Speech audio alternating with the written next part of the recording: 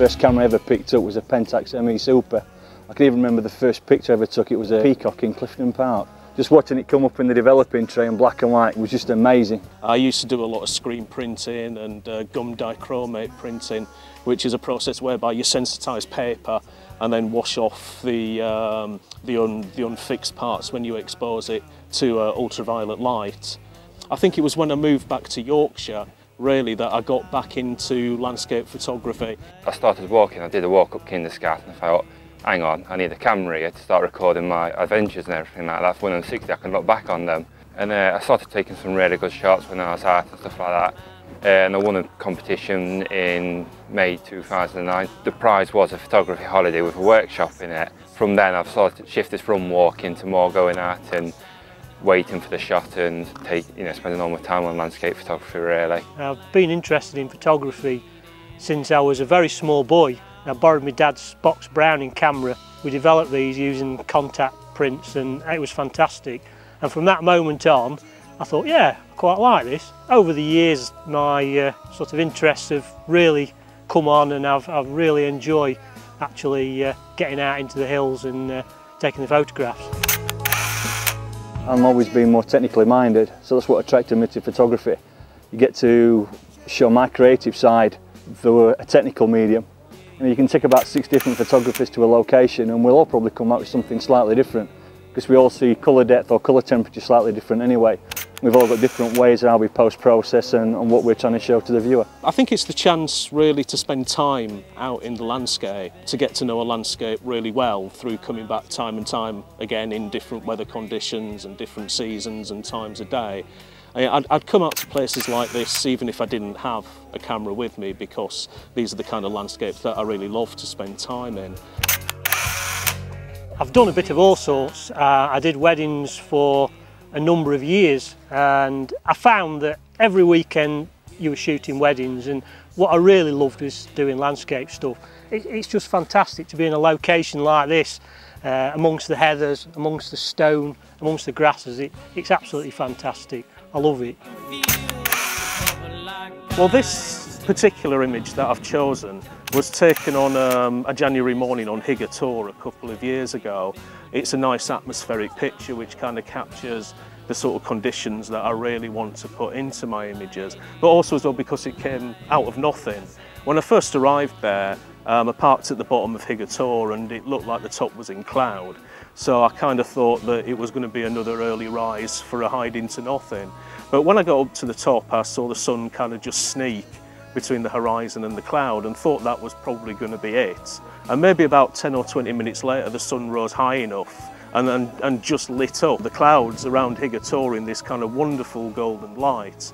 And it was kind of one of those sort of eureka moments. I've got a picture of a Highland cattle, but they're actually based in Baslow, on Baslow Edge. And last summer, I was trampling through, determined to get a picture of one of these cows late evening. There was one that was quite tame, and I just kept approaching it closer and closer, looking through the viewfinder, but I had a really wide angle lens on, so it looked like it was miles away, but actually it was really close. I took one last shot, stuck the camera right in its face, got it where I thought it should be, off the hip shot, got it, and it's turned out really well. People always say, is that a real sheep? Is it a stuffed sheep? You've carried that up there, it's been photoshopped.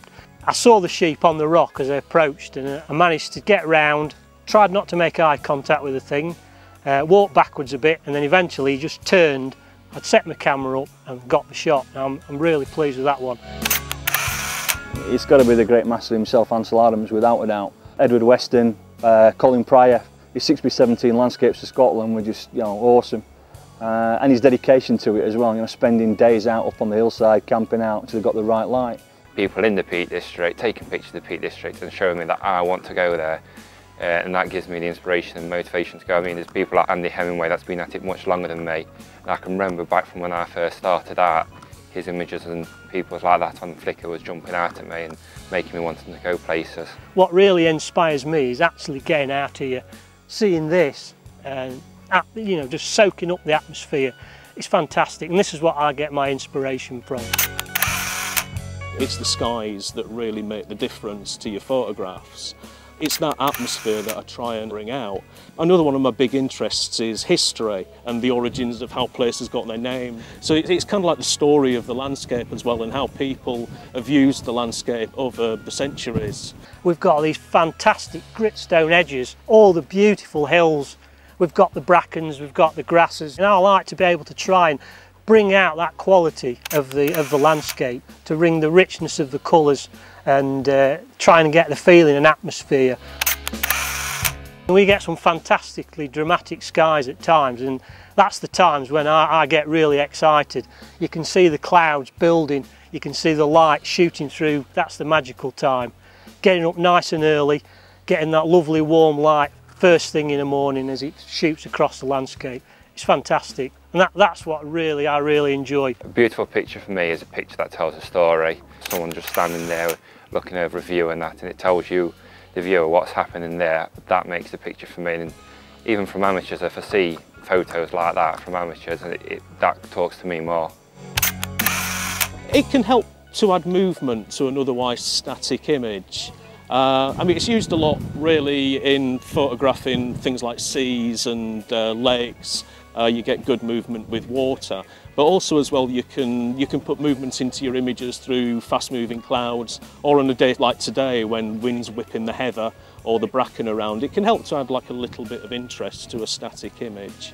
One like Lady Bower plug hole, created like it was all milky and silky flowing down. At that time now, to make it even more surreal, that's good. Also waterfalls, especially in autumn. I don't like frozen shot waterfalls, so long exposure there is also really good. If you've got changeable weather with blowing clouds and stuff, and you want to take a bit of a surreal picture, it's always good to do that, and then perhaps take it in black and white and convert it, and it's just good to just show movement in your shot.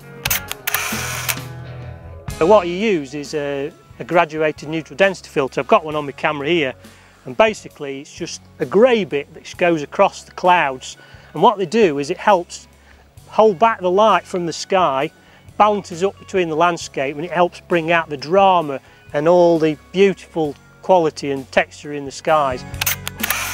Three things: tripod, spirit level and grad filters. Three things that all slow me down, make me not rush my composition. If I could take any camera you give me, I'd rather have them other three things. I've got a real passion for black and white, but I don't often get the chance to do it. Particularly when you're out in the Peak District like today, with heather being such a deep purple colour. Black and white takes a different kind of seeing. You're looking for texture, shape, shadows. Whereas colour, you tend to be looking colour that will catch the eye out. Black and white shots, you can push the contrast a lot more generally than in colour. It's something that kind of suggests itself. There's so much vibrancy in the world, and especially around the Peak District, especially when like all the heather's out and stuff like that. Black and white takes a different discipline. You've just got to see shapes and textures and shadows, but then you can also see some shots that call for black and white. I always compose an image in the viewfinder. It's great if you're using a wide angle lens to have something in the foreground, to give that little bit of foreground interest, and something maybe to help lead the eye into the photograph.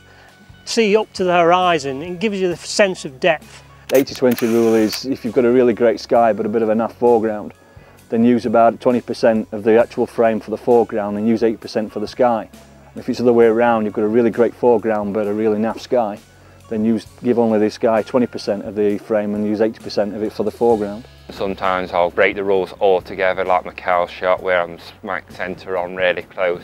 So I just try and assess each scene and compose what I think's best, and I think if you look through the portfolio you'll see lots of different types of composition, not a certain style.